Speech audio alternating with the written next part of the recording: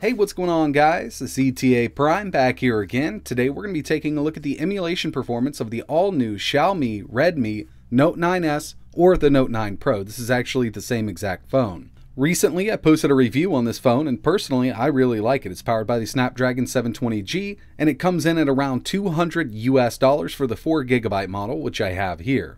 And one of the main reasons I picked it up is because it's powered by that Snapdragon 720G, and I really wanted to test this out with my favorite emulators like Dreamcast, PSP, Sega Saturn, N64, Gamecube, 3DS, PS2, and a few others. And that's exactly what we're going to be doing in this video. Now, I do want to mention that the first half of this video with PSP, Dreamcast, Sega Saturn, and N64, I used the built-in screen recorder. And there was absolutely no noticeable hit to performance using Dreamcast, PSP, N64, and Sega Saturn with that screen recorder going. But for the higher-end stuff, I wanted to film the screen separately with another camera, just so I didn't have that running in the background and I could get the full performance out of this phone for the harder-to-emulate systems.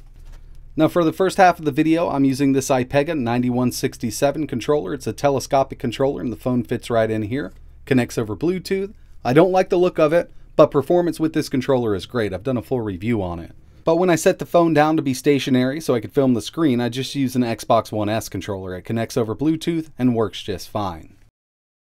But before we jump right into it, I did want to go over the specs real quick. For the CPU, we have the Snapdragon 720G. This is an 8nm processor, 2 big cores at 2.3 GHz, and 6 smaller cores at 1.8. The GPU is the Adreno 618, and you can get 2 variants of this. One with 4 GB of RAM and 64 GB of storage, which we have here, and the other one has 6 GB of RAM and 128 GB of storage, but both of them offer a micro SD card slot.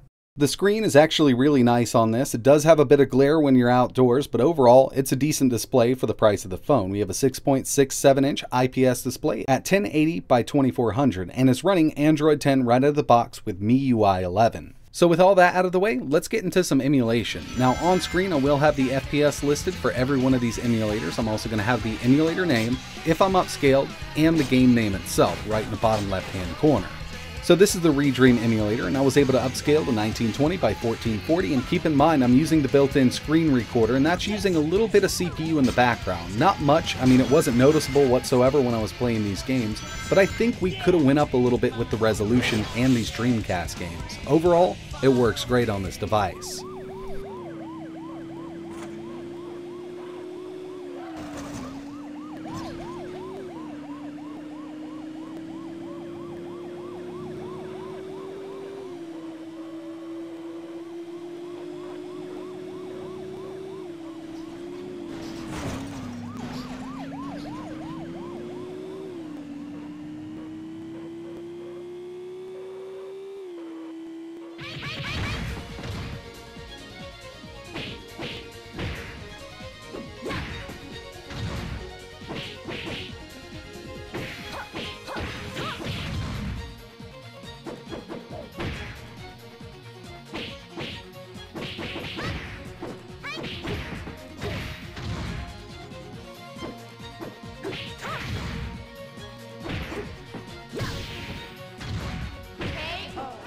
Next up, we have some N64. I'm using the Mupern64 FZ emulator from the Google Play Store. I'm upscaled to 960 by 720. And again with this, I probably could have went up, but it was working so well at 960 by 720, I didn't want to change anything. And it looks great.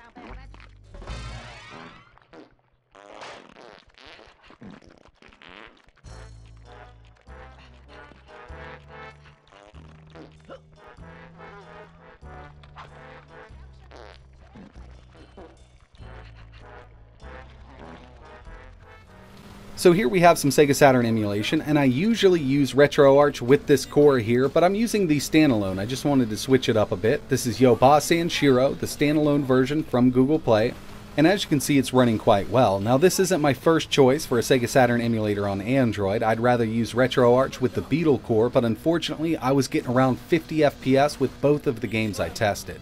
So I moved over to Yaba Sanshiro, and we're getting full speed here. Nice 60 FPS, everything looks great, and it works fine.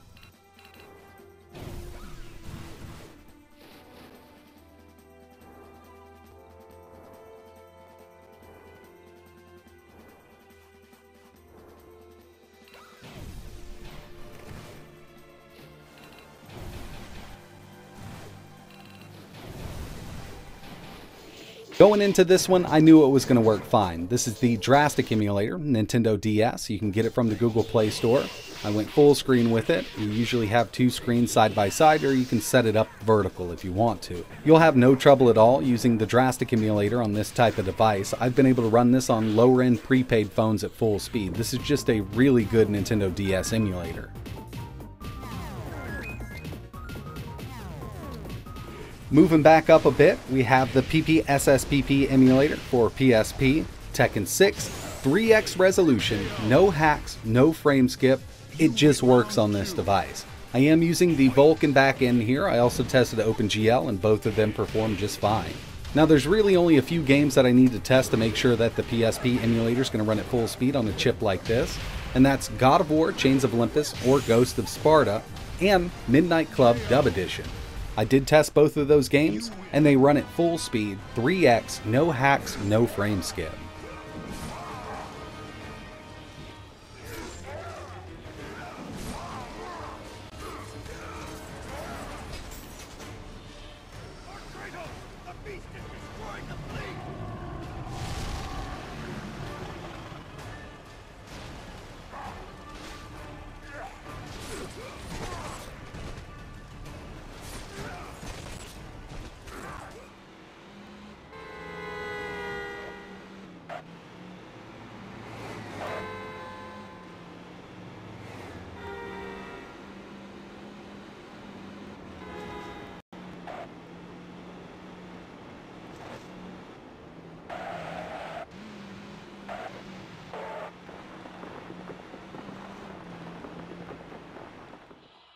So moving up to the really hard emulators, we have Citra MMJ for 3DS. Now this emulator's come a long way, but I wouldn't go out and purchase this device specifically for 3DS emulation. Yes, there are games that are going to run at full speed on this, but the Snapdragon 855 or 865 is something you really want to get the max out of this emulator, at least at the time of making this video. But I was still really surprised with the performance here and the Snapdragon 720G.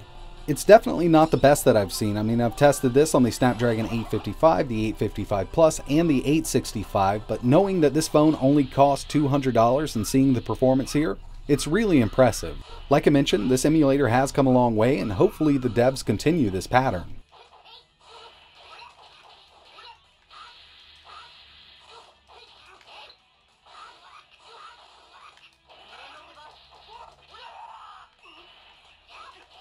Alright, so here's the Dolphin emulator. I'm going to tell you right now that there are games you're going to be able to run at full speed. This is Soulcalibur 2.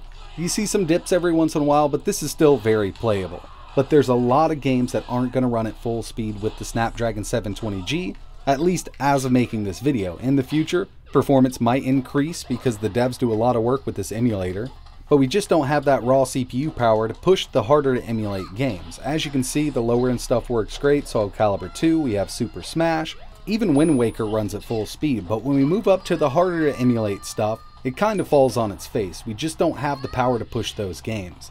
This is Super Mario Sunshine, the very beginning of the game, and usually this works pretty decently, and then when you move past this tutorial, it all falls on its face.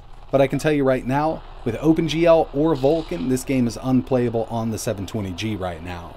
I still wanted to throw Auto Modellista at it. I was sure it wasn't going to run at full speed, and I was correct. We're in the 40s with this one. And finally, for this video, we have some PS2 emulation. Unfortunately, there's just not a good PS2 emulator out there. I'm waiting on the Play emulator to start being updated more and get some better performance on ARM chips, but we're kind of stuck using Damon PS2 Pro. I'm not a big fan of it, and as you can see, it's not running great here with Tekken 5, but I was actually pretty impressed with God of War 2 performance. There's lots of hacks going on in the background, you can see some frame skipping going on, but it performed much better than I thought it would on this cheaper phone.